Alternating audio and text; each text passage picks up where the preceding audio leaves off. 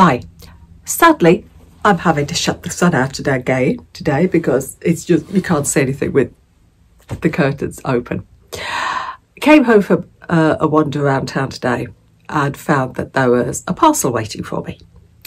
The postman had put a little note through the letterbox saying that there was a parcel at the back gate. So I went to the back gate and he wasn't there.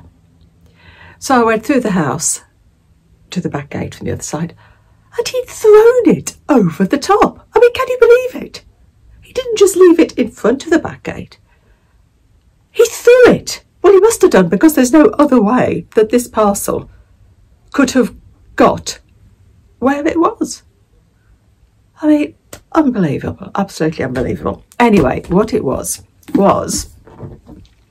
a gift from the publisher and not one copy, but 2 copies of The Mysterious Case of the Alperton Angels, which is now coming out in paperback.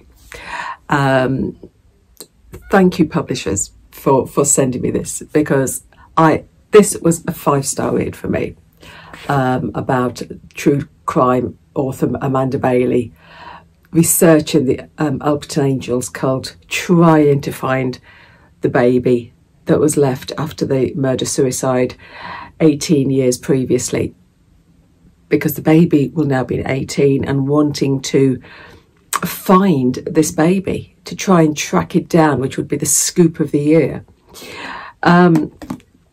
This was a 5-star for me. I absolutely loved it. And as with Janice Hallett books, you've got sort of texts and WhatsApp messages and likes.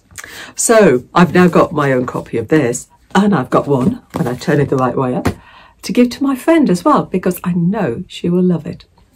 So that comes out sometime this. I should have checked the date when the paperback is being released, but yeah, if you love Janice Hallett, this is a 5-star. So happy reading. Take care.